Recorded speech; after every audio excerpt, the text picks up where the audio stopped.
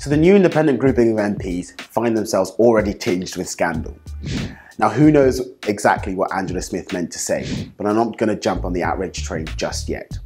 Credit to Angela, she was tired after months of wrestling with her conscience over not leaving the Labour Party after the rampant ongoing anti-Semitism within its ranks was exposed, only to decide that if you can't reform an organisation from the inside, you should leave it.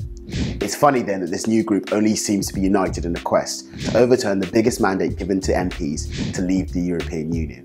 Blimey, what a principled woman. Whatever she meant to say, her outburst got me thinking about the bigotry of low expectations those on the left have towards the working class, women, BME people, etc., in which they see themselves as superior and those of us with something funny in our background needing them to unlock our potential.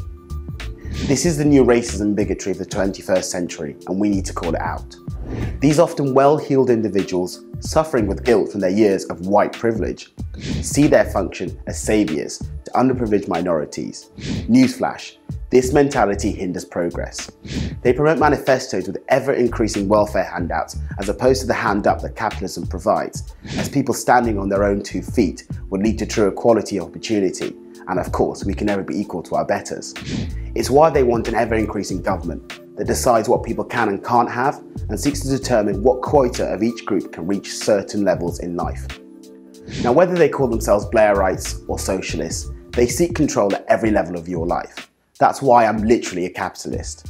I believe in a system that cares for those who need it, but encourages and rewards individual enterprise with the chance to do better and be wealthier than generations before them. Free markets that create employment and allow people like me to stand on my own 2 feet, not rely on the government for my daily bread. Society that cherishes personal responsibility and builds people up in the knowledge that the individual knows best when it comes to spending their own money or running their life. Socialism or Blairism, and even the managed statism of the current May government, flies in the face of this and actually creates more barriers to people achieving their full potential.